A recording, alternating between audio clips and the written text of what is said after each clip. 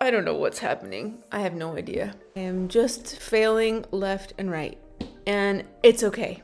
I'm one freaking hot mess. I just smashed my nose on the stupid ring light. Pay no attention to the blood gushing out of my face. I've been making this other video for you. I've been crying. Where's my tissue? I used to have tissue over there. I've been editing and it's all complete trash. I'm starting over. Whatever. We have this Capricorn new moon. It's happening on Friday. All these planets in Capricorn, there's moon, there's sun, there's Mercury, there's Venus, and there's Pluto. All 5 of them are in there. Why is that important? Well, it's a lot of energy coming through one portal. This is a really good time for making goals, setting resolutions, all that jazz, traditions, very Capricornian things that we do at the end of the year. And this new moon has so much beneficence. So what do I mean by that? Well, it has Venus co-present and it has a square from Jupiter. Squares, you might think, oh, aren't they bad? No, squares create friction. It doesn't mean it's bad. It just means that there's some force happening between the two things, and Jupiter is there to put some energy and put some optimism. Oh my God. So good. Additionally, the ruler of Capricorn, Saturn is currently in Aquarius. In ancient astrology, it's called aversion. So Saturn cannot see Capricorn because it's in Aquarius right next door. So it's like you can't really see your ear. You're next door to it, but you can't see it unless you look in a mirror. Whatever, it's complicated. Mars also is in aversion. It's over there in Gemini, and it is not seeing. Neither of the malefics are seeing the Capricorn new moon.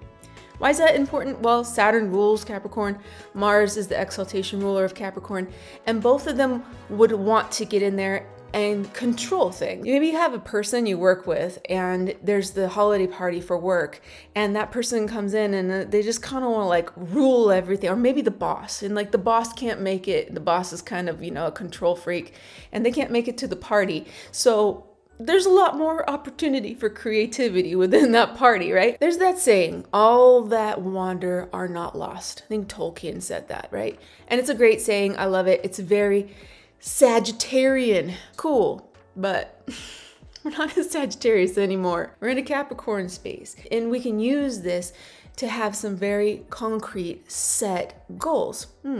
It's important to know what you want to accomplish in order to make the most of this energy. If you don't know where you're going, you're never going to get there. This is a co-creation moment where you know you have 5 planets, you have this new moon, you have the solstice, you have something coming through that is helpful to accomplish our goals. I feel like I'm in the disco, Studio 54. I'm gonna get my light flashing over here. Yeah, we'll do that, because I can't get any more wild and wacky today. This is a weird time of the year. It's melancholy, going back in our memories, pulling out ornaments or thinking about our kids as babies or whatever, stuff that we maybe didn't do that we wanted to do, or family members that we've lost, or time that we've lost, something that's been taken away, we've been separated from. That's built into this whole entire Capricorn situation because it's ruled by Saturn. Saturn is the separator. Saturn is the outsider. Saturn is melancholy, but it's also the planet of responsibility, of hard work. It's what can get you up the mountain or get you down the mountain if you're stuck at the top. That is what we've got going. So you can do hard things with this energy. Set out to do something that maybe you've never done before. So I tried to do my first live stream today, and it was so bad because I didn't know what I was doing. But that's good. It's good to go ahead and try new things that are going to stretch us. And the way to do this is not by saying, oh, I'm going to write the novel, or I'm going to lose a bunch of weight. It's too nebulous. It's too big. We need specific, incremental steps to get to what we want, okay? Here's what I do. I pick a word or a couple words, and those are the mantras for whatever time it is. So last year I ended up having 2 vision board energy boards, and they change when I change. When I don't want to see them anymore, I don't think the word is relevant anymore, I move on. But those words help me. Like one of the words was diligence. One of the words was perseverance. It was to get me through, to get the goal, to get towards the goal. It's just one word that I can keep going back to. And also about physical activities, getting healthy. It's a great goal, but it's not specific enough. You need to think about what exactly you're going to do that. What are you going to sacrifice in order to get the reward? Getting healthy is the reward. You have to sacrifice something. That's Capricorn, that's Saturn, and you will get a great reward in the end. How do you do this without giving up? Because most of these goals and New Year's resolutions, they get dropped like a hot potato by the time January 30th comes around, maybe sooner. Well, the way that I get around this personally, and I've read a lot of research on this, is to make a goal that is very specific. Like, let's say I'm going to walk. How much are you going to walk? Well, every day, the lowest amount of walking that I can get away with and still say I did the walking.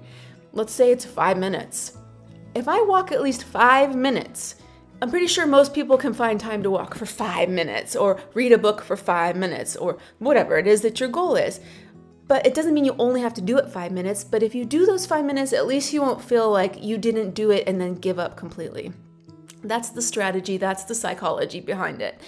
So one day you might do 10 minutes. One day you might do an hour. You know what I'm saying. But as long as you get those 5 minutes in, you'll have momentum. You don't want to break the momentum by having a goal that's unattainable. The Sabian symbol where this new moon is hitting is Capricorn 2. The symbol is of 3 stained glass windows in a Gothic church. One is broken. When there is a broken window, especially a stained glass one, in a church or a Gothic cathedral, that's a place where people are supposed to be safe, and something has broken there. Well, in our lives, perhaps there's something that's broken and needs to be fixed. And when you think about a stained glass window, it's not like you just go to Lowe's and buy it, right? You have to have some skill to replace a stained glass window. You have to have some time, some ability, and you have to put some effort into making a new stained glass window. Well, when something's broken in our lives, let's say literally the kitchen faucet's broken, you're not gonna go and buy a faucet from 1974 to replace it, okay? You're gonna probably pick out something that you actually like. Maybe it's one of those touchless ones. You don't get it dirty because you can just put your hand under it and some magic happens and the water comes out. There's an opportunity to improve whatever it is that is broken in us. It's like, okay, I wanna fix that thing. I wanna improve that thing and get better. And the way to do that is incremental. It's a little bit every day, and to not give up on yourself. That's what's Capricornian. That's what this new moon is all about. I'm gonna try not to get emotional this time, because last time I did get very emotional just thinking about you. Thinking about you. I'm just so grateful. All the people that interact with me, share comments, share likes. It just means so much. There are 4 pillars. There are 4 pillars that lead to a happy life. It's health, it's wealth, it's love, and it's happiness. Health, we have to put in the work. Wealth, we need money to buy the things we need. Love, we need to put time into loving our fellow man, loving each other. We're having this reciprocal experience as a community. That's it. That's the goal. That's the goal of life. Because when you have a community, when you can interact in kindness, a shared moment with another human being, we have a screen between us, but we really don't. We really don't. If we have the same intentions and we have the same desires to make the world a better place, we can use this as a bridge to come together. The bridge is what this new moon is. It is a bridge. It's a new lunar cycle that's closing up 2022, but the new lunar cycle blooms into 2023. It's a bridge there. I gotta tend to this. What a dumb accident. Broke my foot, broke my face on this stupid ring light thing. There's only one thing left to say, and it's that I like you just the way you are. Sincerely, I really do. And I'm getting to know a lot of you guys, so I can genuinely say that. It's 100% true. And I'll talk to you soon. I'll talk to you next time. Bye. Festive.